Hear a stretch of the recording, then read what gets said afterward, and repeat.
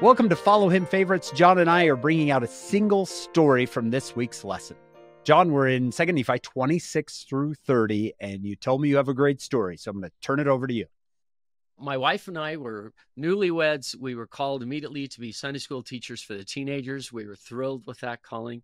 We met our students and everything. I can't remember how many weeks, how many months into our new calling. A kid came in that we didn't recognize, sat down in the class, and he had a bright red Mohawk and some piercings and whatever. And I tossed whatever lesson that I thought I had, and I spent the time on there's a God who loves us and he's real. And John, I got to tell you that I love that. Like, I wish I could pull that off, right? Like, well, not off his head, but like my own head. I wish I could put it on my own head. Yeah, I don't know. There's just something about the color. I like it. So. Yeah, it was kind of bright. We didn't need to turn on the lights in the room. It was intense. And the next week he came back. Awesome. And again, I just thought I'm going to stay on this other lesson. I started to learn more about what was going on.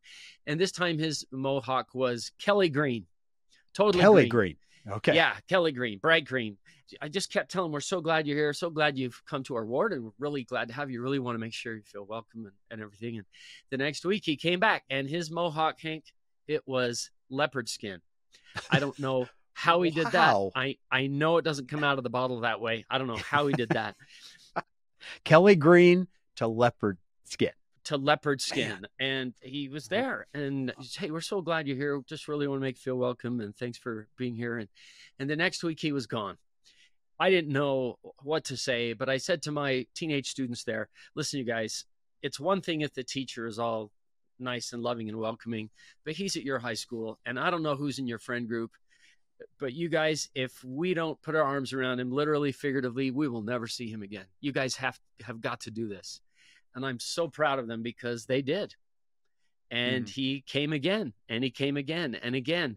And I never, ever got out a dress and grooming lesson or anything like that. I just kept doing what we were doing. And the other hair grew out.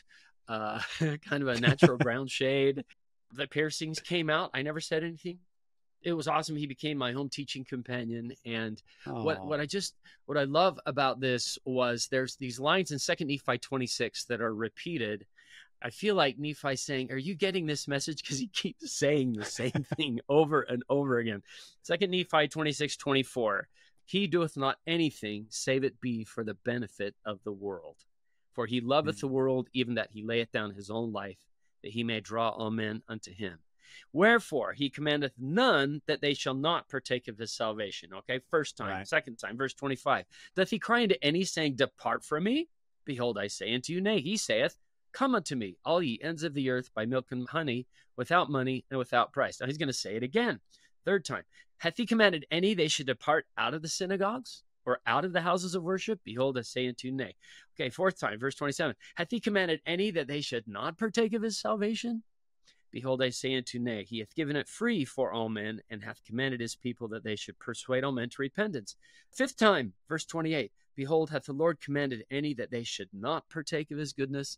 Behold, I say unto you, nay. I feel like he's trying to tell us something, John. It seems like he's trying to get through to us here, right? And I just love that idea. And I read it 4 times and I go, I think Nephi's trying to say that the Lord never said, go away.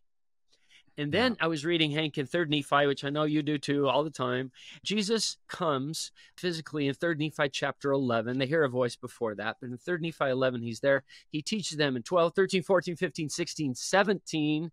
He says, I have to go. They beg him to stay with their eyes, so he does. And in 3 Nephi 18:25, he says this. You ready for this? And ye see that I have commanded that none of you should go away, but rather have commanded that you should come unto me, that ye might feel and see.